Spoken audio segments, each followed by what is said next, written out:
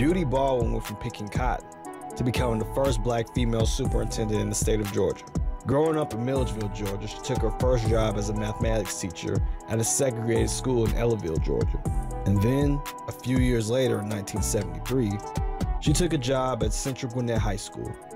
While she was there, she rose up to the ranks of assistant principal, got a master's degree, created a nationally recognized vocational education program, and then, in 1980, Jim Puckett, who at this point had been the superintendent of Beaufort City Schools, appointed her to be the principal of Beaufort Middle School.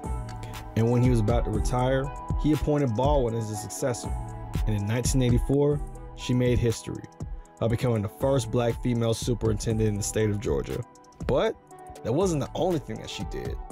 In 1997, she founded her own school, Hopewell Christian Academy, which is now the North Metro Academy for Performing Arts, and served as the administrator there for 16 years.